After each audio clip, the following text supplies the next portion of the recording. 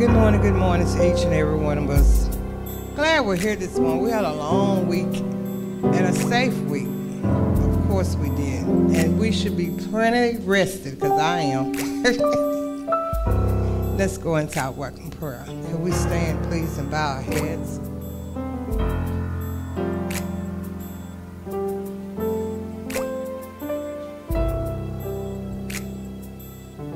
Dear most gracious Father, I thank you for this week, Father God. I thank you. Father God, keep continuing to watching over this church, Father God. We might be small in numbers, but it's okay. We can still praise your name. And I thank you, Father. Thank you in the name of Jesus. Amen. We're going into our praise and worship with our kids.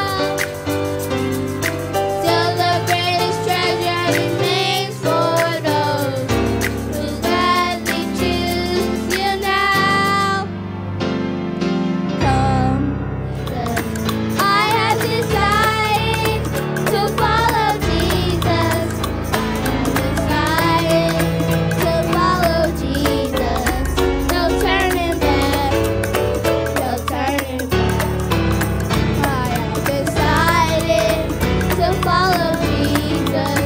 I have decided to follow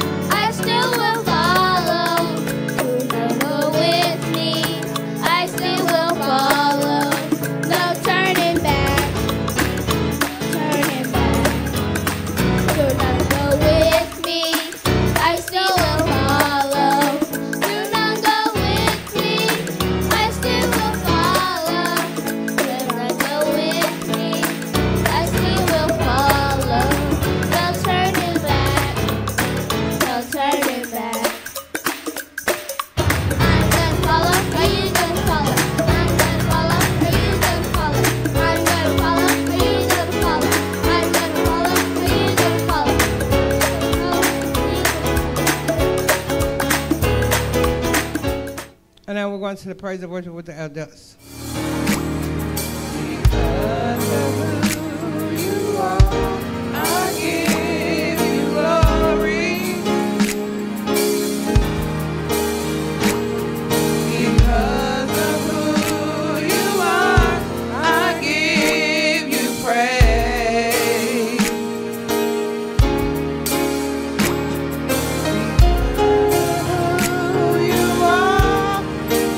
I will live.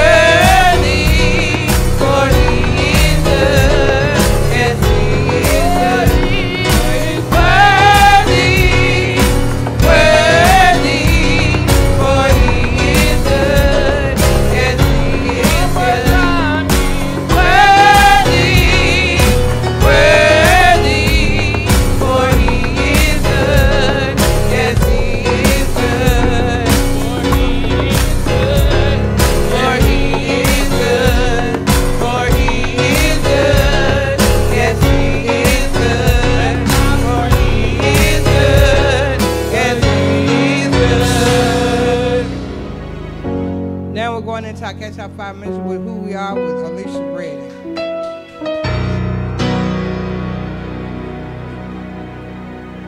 Catch Up 5 Ministries, Who We Are.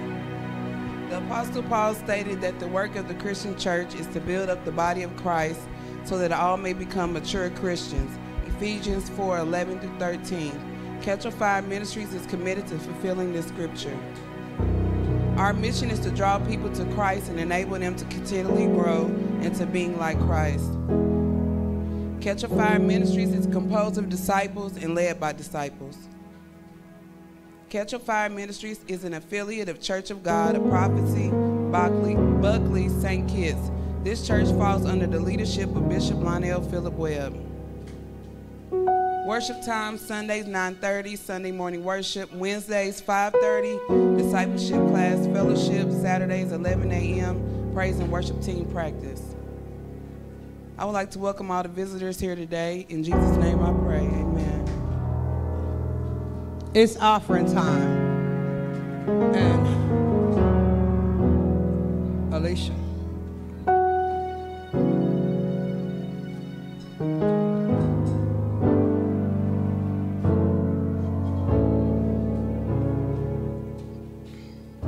Thank you for those who can give. Thank you for those who cannot give. In Jesus' name I pray, amen.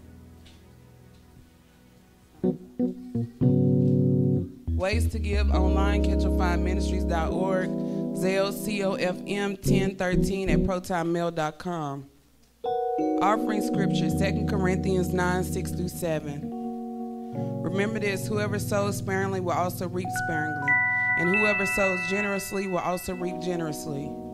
Each of you should give what you have decided in your heart to give, not reluctantly or under compulsion, for God loves a cheerful giver. Amen. Let's pray. Heavenly Father and our God, we lift up holy hands and we worship you.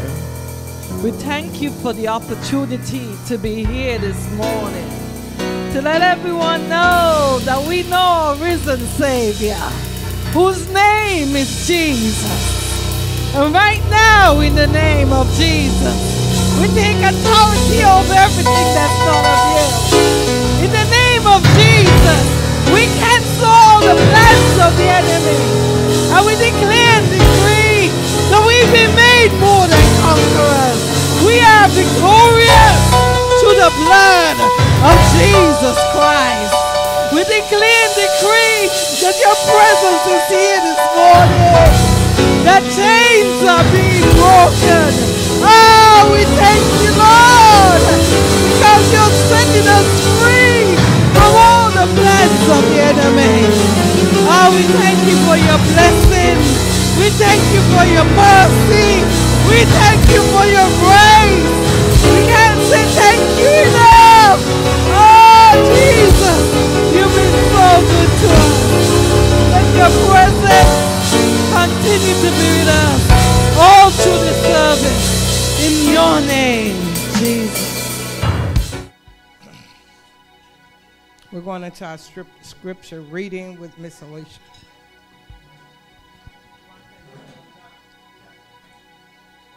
Scripture reading, Luke 19:1-10. Jesus entered Jericho and was passing through. A man was there by the name of Zacchaeus. He was the chief tax collector and was wealthy. He wanted to see who Jesus was, but because he was so short, he could not see over the crowd. So he ran ahead and climbed a sycamore fig tree to see him, since Jesus was coming that way. When Jesus reached the spot, he looked up and saw him. Zacchaeus, come down immediately. I must stay at your house today. So he came down at once and welcomed him gladly. All the people saw this and began to mutter, he has gone to be the guest of a sinner. But Zacchaeus stood up and said to the Lord, look, Lord, here and now I give half of my possessions to the poor, and if I have cheated anybody out of anything, I will pay back 4 times the amount. Jesus said to him, today salvation has come to this house, because this man too is a son of Abraham. For the Son of Man came to seek and to save the lost. Now we're coming to the sermon introduction song.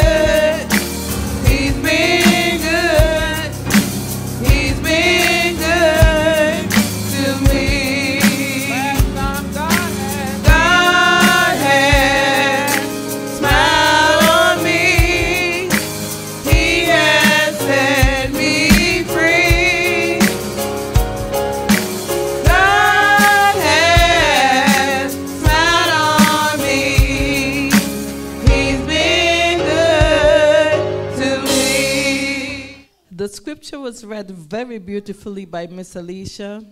Our title today is Today's Salvation Has Come, read from the book of Luke, chapter 19, verses 1 to 10. Let's pray.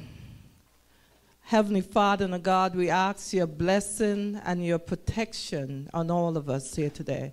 We ask that you'll open the eyes of our hearts so that we may truly see you. We ask for a change and a difference. Right now, in the name of Jesus, we cancel every spirit that's not of you. We bring everything in subjection to your word, God. And in the name of Jesus, we declare and decree that chains will be broken. In the name of Jesus, we declare and decree that the word will go forth with power. In the name of Jesus, we declare and decree that change will become forth in all of our lives as we commit ourselves to truly serving you. We're going to serve you much better than ever before. In the name of Jesus. The name of Jesus. We're in the book of Luke. The Apostle Luke, as we have said many times before, was a physician, a doctor, and a companion of the Apostle Paul. Luke wrote the book of Luke and the book of Acts. And these are number 1 and number 3 in length in the New Testament, which means that Luke wrote most of the New Testament, more than the Apostle Paul, more than the Apostle John. And he was very detailed. He wrote a lot about women, the outcasts, the poor, how Jesus reached out to them. Because Christianity is not a religion just for the exclusive few or for the rich only. Jesus, in fact, this is one thing that said about Christianity, that this is a religion that anybody could become a part of. In Jesus' name. And that's what it's about. And Luke, as a doctor, coming to the end of his life, he was writing because at that time there were still people who had walked with Jesus, but they were dying out. And he wanted to document what had been done. In addition, the Roman emperor was becoming very hostile to Christianity. And so he wanted to show that Christianity and the Roman Empire were compatible. It is only in the Gospel of Luke that we find that emperors are named. And we're here in chapter 19. And Jesus is coming to the end of his time here on earth. For 3 years, he's been walking. He didn't come and get a chariot and horses. He walked among the poor. They say if you calculated how much Jesus walked in those 3 years, he would have walked around the earth like 3 times. He kept moving. He didn't just sit down and stay one place. You know, there are some denominations that will switch out the pastors. And sometimes I wonder if that's not the best. Because sometimes if you stay in one spot too long, you tend to get caught up in things that maybe might not be of God. And so Jesus kept moving, kept working with his disciples. He had 12 disciples. 1 betrayed him. People are going to betray us. This man was in the presence of Jesus, the Son of God, and he still turned on him and put him out for money. Judas. It doesn't matter. We keep on doing God's will. And so it says that Jesus entered Jericho and was passing through. Now in the Old Testament, we hear about Joshua bringing down the walls of Jericho. That's not that Jericho. That Jericho was a village close by. But this was a new Jericho that had been built up by Herod the Great. And his son Archelaus continued the work. This Jericho was extremely wealthy, extremely prosperous. It was on the great caravan route between Damascus and Arabia. He had what he referred to as groves of balsam.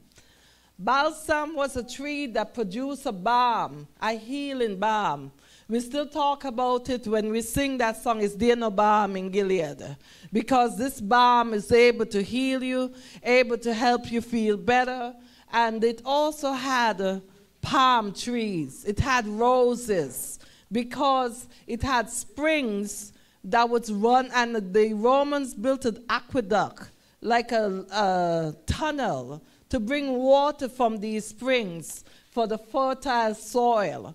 And they said that it smelled so beautifully. Jericho, you felt like it was perfume in the air because of these balsam trees. And it was so rich. We have heard of Cleopatra and Mark Antony. Mark Antony gave the rights to these groves. He gave them to Cleopatra. You know how much he was in love with Cleopatra. So he gave her a lot of money. He just said, have that. And you know what she did?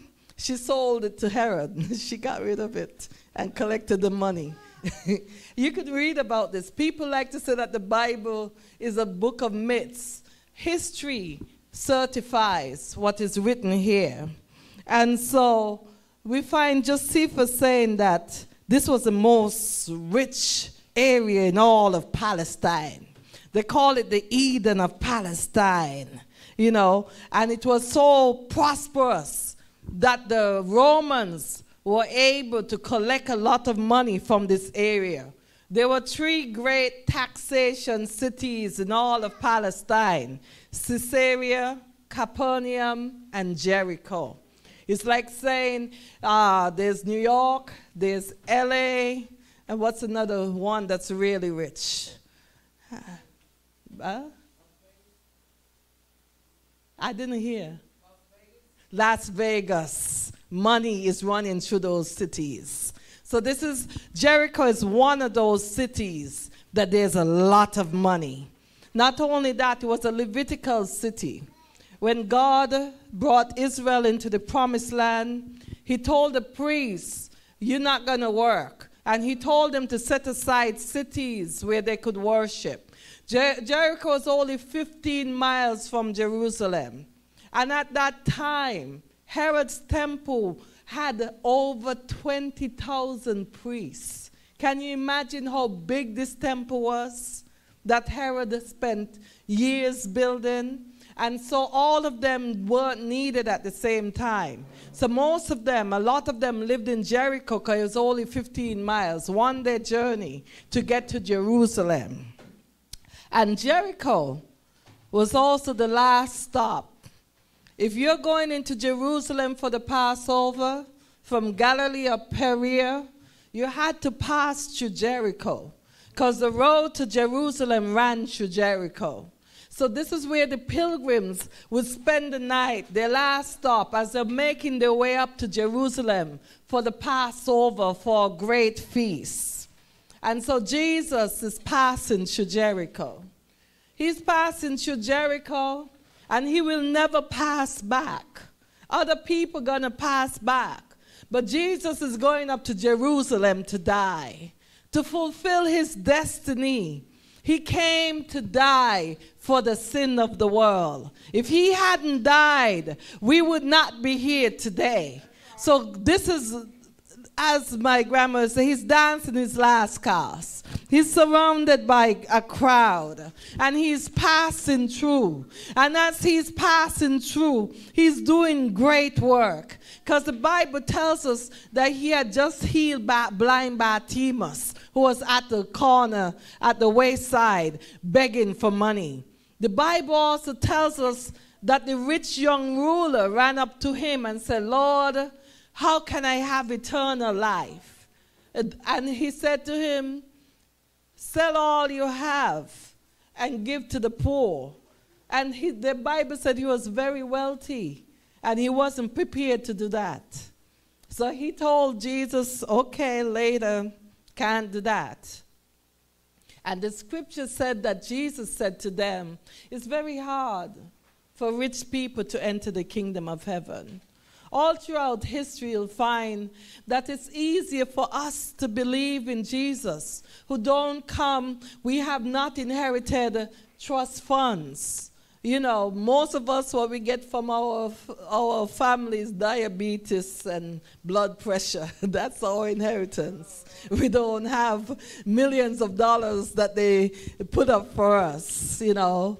I remember now, I understand what my grandmother probably died and didn't know. She said, my grandmother's husband died when she had 6 children and the oldest was 9. And she said, and she was pregnant with the 6th one when he died. And she said he went to see the doctor. And the doctor said to him that he's going to be better in 9 days. And 9 days later, he was dead. And my brother went into a coma. And 9 days later, he also was dead. I didn't know until it happened to me that there's diabetes running in the family, because I just couldn't see. And I went to the doctor, and the doctor says, something is going on with your blood sugar. Otherwise, you wouldn't just lose your sight like that. Go to the urgent care. And when I went to the urgent care, the woman said to me, you know, your blood sugar is over 800. Your organs have to be shutting down. Just go to the emergency room and, you know, expect that they're going to have to keep you because you have to be dying. My A1C, they said that it didn't go past 18, and the needle was trying to get past 18. And I didn't know. But I'm going to tell you that the God we serve, as I was going to the hospital, I declared and decreed that the death she had spoken over me would not come to pass. And they tested me there, and they agreed. They came up with 700 and something. And y'all know you shouldn't be more than 120. But as they tested, it came back perfect. Kidney fine, liver fine, everything fine. In fact, they got mad and said, we don't treat diabetes here. Go and see a doctor. This is the emergency room, and nothing is wrong with you. That's what the Lord can do. Otherwise, my destiny would have been to follow like my brother, like my grandfather, and just die of this diabetes that I didn't know I had and was prepared to take me out. But for the Lord. Had it not been for the Lord. You know, so this is what we're talking about. That we're not accustomed to money, but it doesn't matter. It doesn't matter because God don't care about that. And God's Jesus was passing through. Zacchaeus and him came into contact. And Jesus is still passing through. He's not in physical form anymore. But he said, my spirit is going to be with you. He said, I'm never going to leave you. I'm never going to forsake you. We have had so many people get up and leave. So many people who say, oh, I'm going to be with you. I got your back. And we can't find them when it really goes down. But Jesus is with us right now. He's passing through. And he says, I hear your tears. I hear the hurt of the years. And I've come to make a difference. I've come to do the work. I'm the only person. I'm the only person. I'm the only spirit. I'm the only God who can really make a change in your life. And that's what we're talking about today. An encounter with Jesus. You know, and a man was there by the name of Zacchaeus. Interestingly, the Bible says, all the scholars said that the name Zacchaeus means pure. You know, based on how the people were going on about him, he wasn't doing anything pure. He looked like he was very evil. But as parents, I'm sure that when they gave him that name, his parents expected that he would live up to it. You know, and as parents, we too have to do the same. We can't look at what's happening and help other people speak death over our children. We got to, in the name of Jesus, say, they're not always going to be in trouble. In the name of Jesus, they're coming out. In the name of Jesus, they're finding favor with their teachers. And they're going to prosper and do well. They're not always going to be in trouble. In the name of Jesus, we speak over our lives as well. It don't matter what weapon is formed against us. It will not prosper. In the name of Jesus. Angels are all around our house, all around our families, and they're bringing us out in the name of Jesus. We know that we've been made more than conquerors. So we speak life, because life and death is in the tongue. And I declare and decree that where we are today is not where we always gonna be. In the name of Jesus, our debts will be paid. We will own our home. We will not have any more financial difficulties. In the name of Jesus, God is working it out on our behalf in the name of Jesus. And the scripture says he was a chief tax collector and he was wealthy. 6 times Luke talks about tax collectors. This is the final time that he's going to talk about tax collectors. And it is only here in the book of Luke that these words that say chief tax collector appear in the New Testament. This means that Zacchaeus wasn't an ordinary tax collector. Junior tax collectors reported to him. And as the chief tax collector, he was in charge over all of New York. It was the equivalent of New York, how important and prosperous this place was. Zacchaeus was in charge. He was at the top of the food train. And the Jews hated him. You know, he had money. He was important in the Roman Empire. But the Jews hated him. Why? They didn't want to be under Roman rule. And the Romans made them pay taxes. And the way they paid taxes was particularly wicked. It was like they would say, I'm looking at tax collector for Clarksville. Who wants to be the tax collector for Clarksville? And it might be Devontae, it might be London, it might be Jamari. One come and say, yeah, I'll do it. And they'd say, okay, how much you could get me? So if London and the other London only said 10 million a year, and Devontae said 8, but Jamari said 15 million, they say, okay, Jamari, you got the job. They didn't care how he came up with the 15 million. And Jamari would make sure he collect like 30, because they didn't care how much he collected as long as they got the 15. So they were very wicked. And so they said that these tax collectors, according to the Jews, they considered them to be thieves and murderers because they were killing people. I never forget my grandmother said that if you look at rum shop owners, she said they always die badly. Because she said they are trafficking in the children's food, in the rent. Because the men come and they don't care about supporting their children or paying the bills. They just want the rum. So this was exactly how these tax collectors were doing. They were just collecting the money. They don't care if afterwards you can't eat or feed your children or do anything, as long as they got the money. And the Roman soldiers would help them. You had to pay it because they had the soldiers' support to get that money out of you. And so you find that in the Jewish society there were 4 sets of people that they said were the worst. There was the tanners who made nice leather bags and leather coats because they were dealing with dead animals and and hides from these animals, and they smelled bad. Then there were the donkey drivers because donkeys were considered ceremonially unclean. So if you were driving a donkey, then you too were unclean.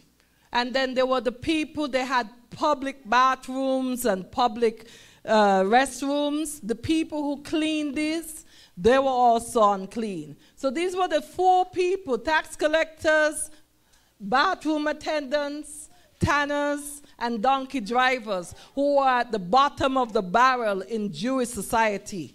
A tax collector could not go in court and be a witness or be a judge.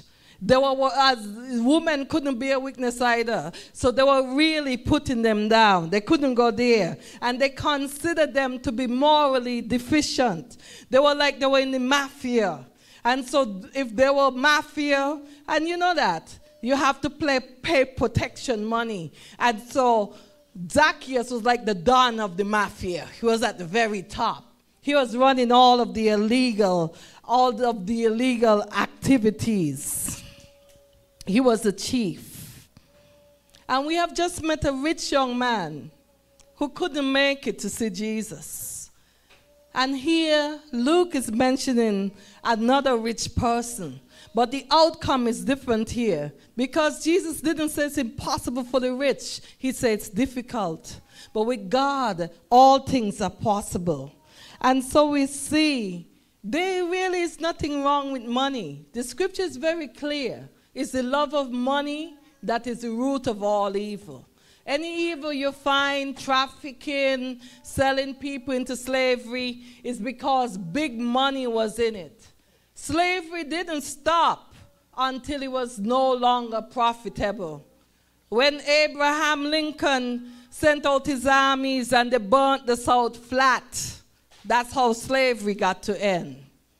When England ended slavery, it was because William Wilberforce, the British Navy, used to protect the slave ships. And he got the law passed that they would no longer protect the slave ships.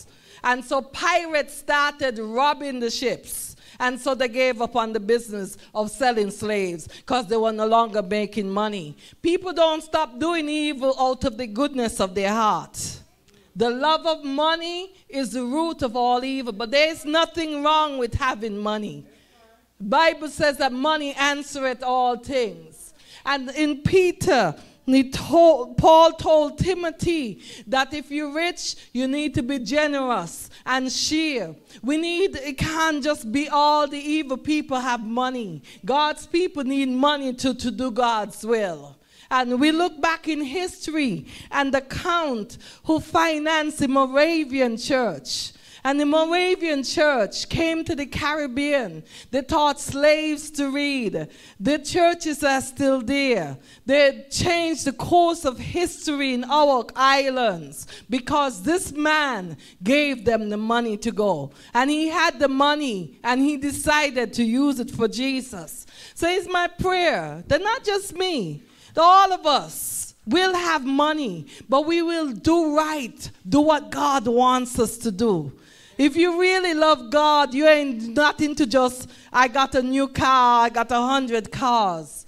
I keep telling people, LeBron James is in his 22nd year of playing basketball. And he's still in the top 5. That has never happened in the history of the NBA. But you know what LeBron does? He started a school right there where he's from, in Akron, Ohio. One of the worst places. And he gave them everything. And then he said that it's not enough to take them to school and give them a good meal and uniforms. Because he said when they leave school, their parents are homeless. And so they can't study still. So he started building homes for them. You want to tell me the Bible says that when you give to the poor, you lend to God. And God don't owe nobody. He could have just kept on giving money to himself like a lot of people do. But that's what it's about, that we're supposed to help. Some of us don't plan to, so God can't trust us with money. But if God sees that we'll do with the money what he wants us to do, he'll be able to trust us with it. And I pray that we'll get there. And Zacchaeus had a problem. He was short. We always talk about short men because it seems like Hitler was short, Napoleon was short, Vladimir Putin in Russia is short. All throughout history, the most wicked men you could find is short men. And it seemed like they have to make up for the fact that they're short. And Vladimir was at the top of the food chain when it come to evil. Not Vladimir, Zacchaeus. He was short. And he couldn't see over the crowd. And you know, like how they didn't like him, he wasn't getting through that crowd. Nobody was saying, oh, let Zacchaeus pass because he's short. And he wanted to see. Everybody's like, leave that wicked one out there. You know, he wanted to see who Jesus was. He didn't say he wanted to see Jesus. Like, look on his face. Oh, that's how he look. Oh, I didn't know he was so tall. I didn't know he was so fair. He said he wanted to see who Jesus was. That means he wanted a deeper look at Jesus. He wanted to know what kind of man this Jesus was that he had heard so much about. Just recently, Jesus had healed Bartimaeus. Jesus had been for 3 years healing the sick, raising the dead. And here was Jesus passing in front of him. Let me tell you, the first time I got a radio as a child, somebody gave me this radio, brought it my coach. I used to pretend to be an athlete and try and run track. And I guess he realized he brought me a radio with a cassette player. And the very first cassette that played music that I ever had was Shirley Caesar and her album Jesus. I was about 14 then. And I remember I played, you young people understand, I played that song until the tape just gave up. I rewind it. I did everything I could. And I remember my saying that I can't sing, but the only thing I know how to do is speak. And I hope that one of these days I could speak like how she's singing, with all of my heart. I was telling Latoya this morning that I couldn't get, my children didn't like to get up. But Sunday morning, but they didn't like to hear Shirley Caesar either. So I would put it on top volume, which would get them out of the bed and run in to turn it down.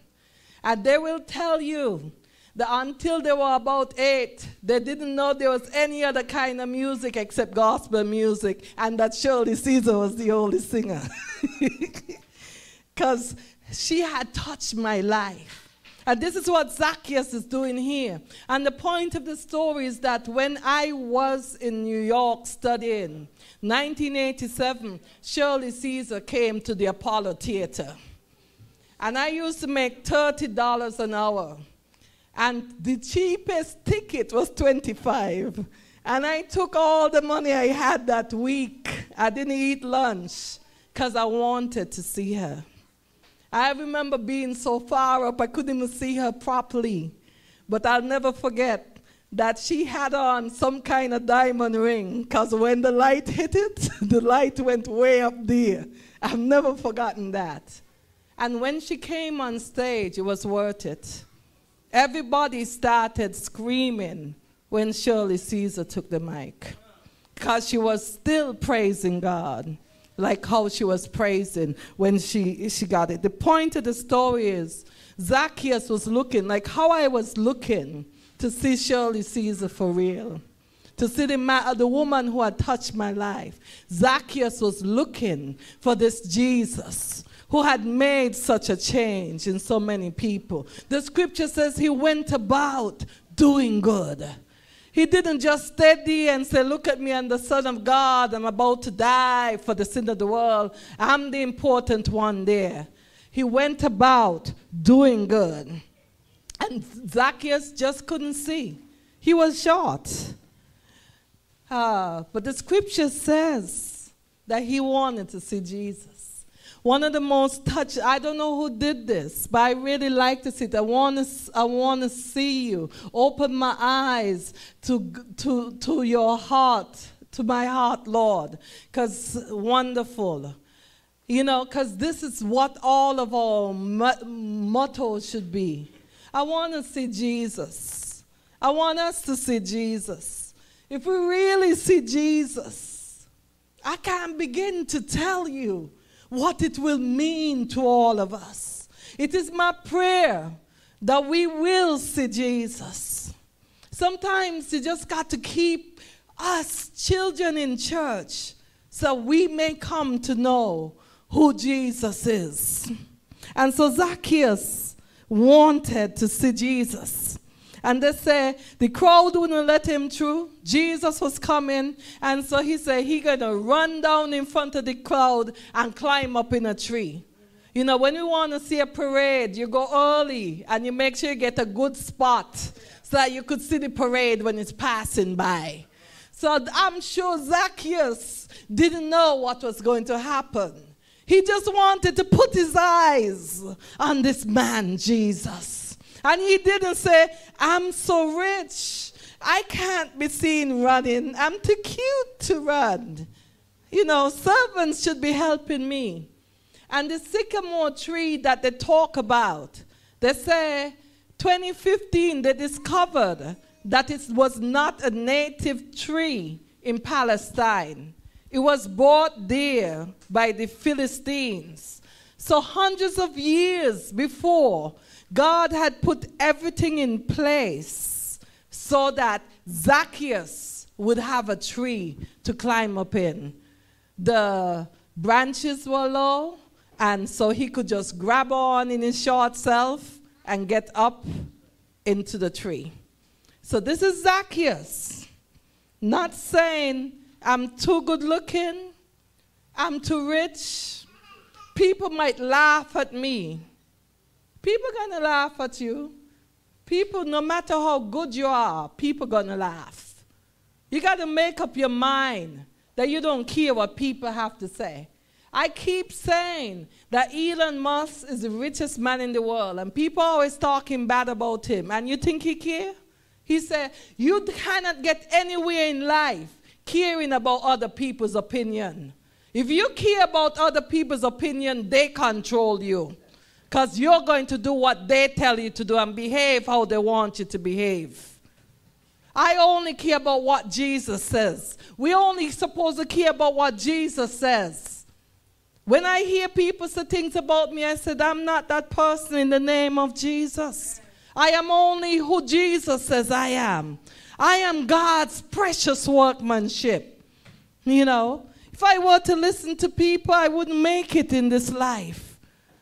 People like to remind you about things that you did wrong. But we cancel that in the name of Jesus because it's in the past. And the Bible says as far as the east is from the west, so far have I removed your transgression. That means we can never run into it again. I don't care who has a memory of what we did wrong or where we went. In the name of Jesus, we are new creatures.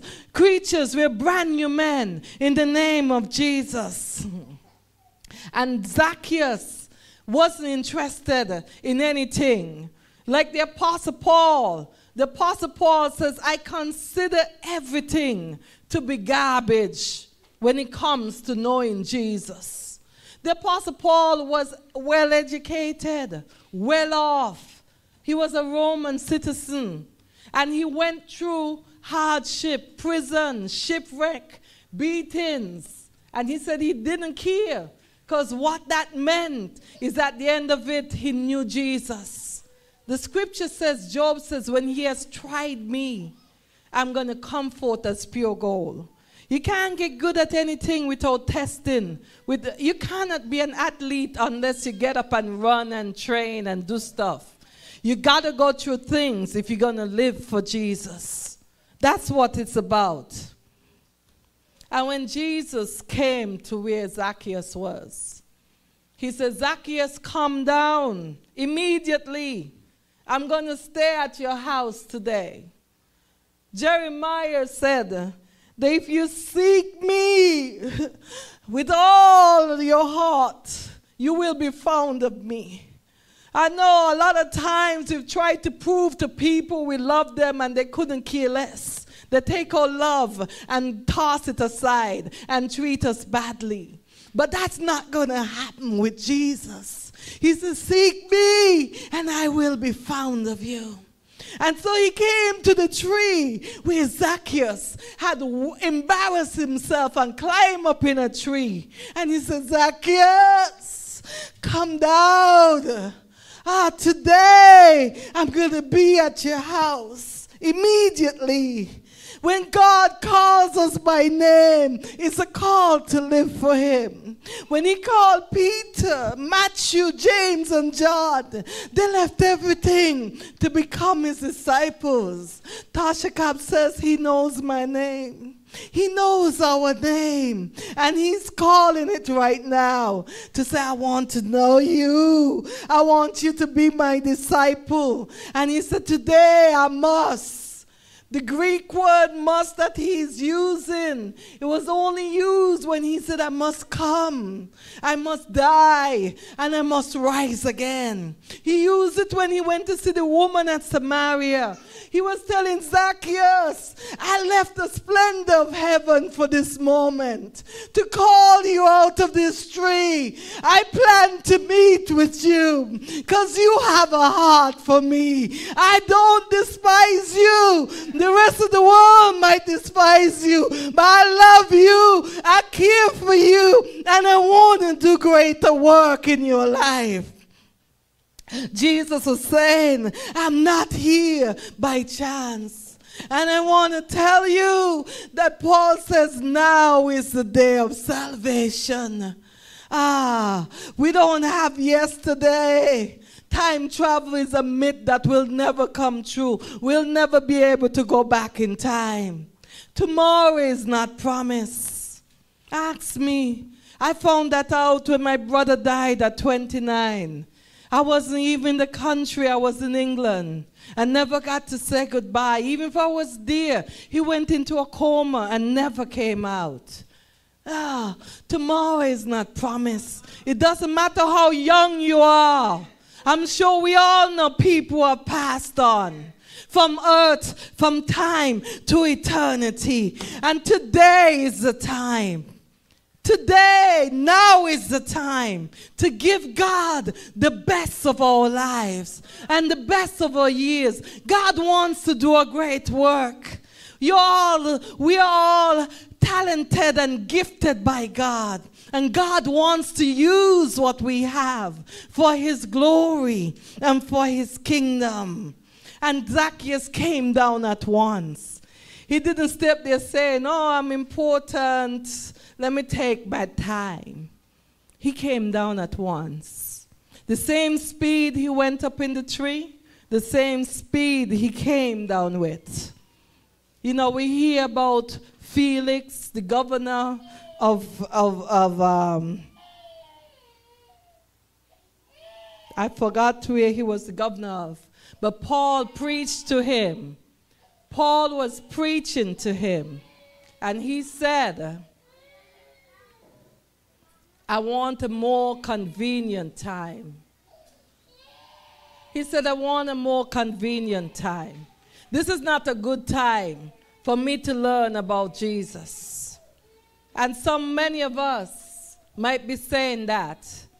This is not convenient. I'm young.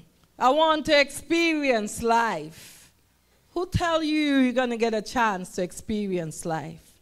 And we could tell you what experience in life could bring. Heartache, sickness, poverty. He says, now is the day of salvation. I'm calling on all of us to make a commitment to serve God with all of our hearts, right here and right now. To stop. I know I said this to myself. I want to stop wasting time. I got less years in front of me than I have behind me. And I want all of us to give God the best of our life for the rest of our life. There's nothing, whatever you want in life, God will give it to us if we give him what he's asking of us, which is just to give him our best. And it says that Zacchaeus, elsewhere in the Bible, they tell us that people said, I'm throwing a dinner for Jesus. And Jesus was there. Oh, he was at Peter's house. This is the only time in the entire Bible that Jesus invited himself to somebody's house. He said, today, this man who everybody despised and thought he was a murderer and a thief, Jesus said, I'm coming to your house. The Son of Glory is still saying the same thing. I'm coming. I want to be with you. I want to dine with you. This is what it's about, you know. And the scripture said that he came down gladly. I want to say that I can only imagine he was saying, he has made me glad. He has made me glad. I will rejoice, for he has made me glad. He has not despised my offering. He didn't take, God doesn't listen to what the popular people have to say about us. He doesn't ask their opinion. God only cares about our heart. Man look on the outward, but God looks on our heart. And if we give God the best of our lives, I'm calling on all of us to come out. And I'm telling you, it's not easy. I'm telling you that it takes effort. I wake up every morning and I spend time praying, reading, worshiping. You know why? I have a bad temper. And the day I don't do it, I tend to get in trouble on the job. Because I can tell somebody something, they're going to upset me. It's only if I stay tuned into Jesus. That's what makes the difference in our lives. Nothing else matters. And all of the people, the whole crowd, this was a massive crowd, said, where he going? He don't know how wicked that man is. Why he's going to his house? They got a lot better people whose house he could go to. I don't know whose house he could have gone to that there wouldn't have been a sinner. Because Paul tells us, for all have sinned and come short of the glory of God. None of us are better than anybody. It doesn't matter. I say two things. I'm not better than anybody, and nobody better than me. Because we are all nothing in the sight of God. All of our righteousness is as filthy rags. And the money don't make you better. Because all of us going 6 feet under, and no money, nothing that we have can we take with us. I promise us that. Only what's done for Christ will last. We're looking for a legacy. That our children will worship. That they will come to know God. That we'll have a long unbroken line of grandchildren and great-grandchildren who give their lives to God. But Zacchaeus had been changed. When you have an encounter with God, you get changed. You don't talk the same. You don't walk the same. You don't look the same. And you know what Zacchaeus said? I'm going to give half of everything I have to the poor. He didn't say, I'm going to give it to the crowd here who might not need it. We have to be careful when we're giving, that we give to people who are truly in need, not people who are in greed.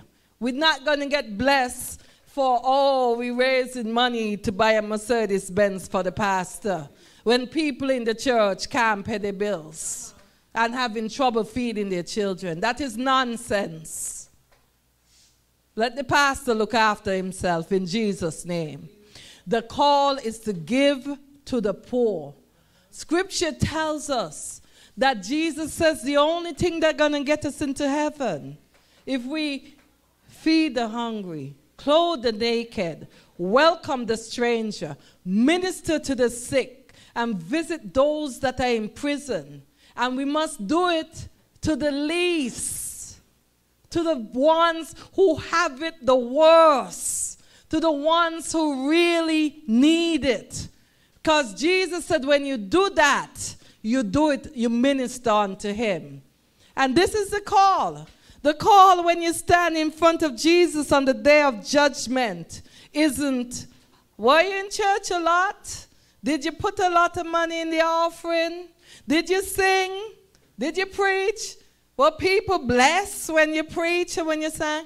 None of that matters. The Bible says judgment morning. This will be the question. On the left, those of you who couldn't be bothered to help anybody except your four no more. And on the right, those who gave to others. And I'm a living witness that if you really help people who are in need, God is going to provide for you in miraculous ways that you can't even understand. And Zacchaeus said, anybody who I stole from, I'm not just going to give them back what I stole. I'm going to give them back 4 times as much. So they can't say that, oh, there's interest on it and you still rob me. Nobody gets 400% interest on anything. But that's what Zacchaeus was giving back. And he was also giving away half of everything to the poor. The Bible says the poor will always be with us. There's always somebody you could help. There's always somebody in need. A lot of the money we're spending on counseling, etc., if we would get up and help people, healing would come. Stop thinking just about ourselves. I can tell you that since God brought me out and moved me into Clarksville and I started getting involved and being active with a lot of people, that I'm doing much better. I used to be very depressed. I used to be really down. But God has smiled on me. He has set me free. I'm doing so much better because I'm able to speak about God's word. And the scripture says that it says, this man is a son of Abraham. And Paul explains to us that Abraham believed God, and it was counted to him for righteousness. And we are Abraham's children because we believe God. And so we've been made righteous in the sight of God. And the scripture, the last scripture, some theologians said this is the sweetest verse in the entire Bible. For the Son of Man came to seek and to save the lost. He didn't come to sit down with he didn't say, I'm going to be important. I'm going to sit with the wonderful ones. I'm going to go up to Herod's palace. He came to seek and save the lost. Anybody who don't know who Jesus is lost. And we are supposed to be helping them know about Jesus. I know we won't. I know that we won't reach everyone now. But the Bible says, train up a child in the way that he should grow. When he's old, he will not depart. You may not get it now, but I pray that you will get it, that you remember this. When times come, because hard times going to come. Life is like that. That you remember the name of Jesus. And that he wants to save us. He wants to keep us. He's looking after us. And I pray that all of us will make it our business to go out and tell others about Jesus. Jesus wasn't looking for important people to demonstrate how powerful he was. He was here in a crowd walking. You think he couldn't have called an angel and said, I don't want to walk, take me to Jerusalem, and they would have had to obey him because he was their Lord and Master. But he was the Son of Man. And so he came to demonstrate to us that we could live as Christians no matter what. I'm going to pray. We're running late. We started late, and I'm sorry for that. But I do want us to remember that God is going to reward those who diligently seek him. Let's pray. Heavenly Father and our God, I thank you for the opportunity to lift up your name. I thank you for your presence here. I thank you for everyone here. Right now, in the name of Jesus, we call forth a blessing on everyone here. Take us through this week.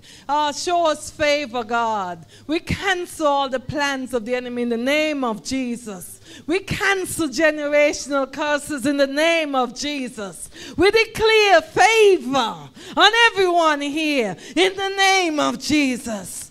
That we're going to walk in victory. And that God is going to open doors, make ways where there seem to be no way. In Jesus' name we pray. Amen. Let's do the benediction. The Lord bless you and keep you. The Lord make his face shine on you and be gracious to you. The Lord turn his face toward you and give you peace. Have a blessed week.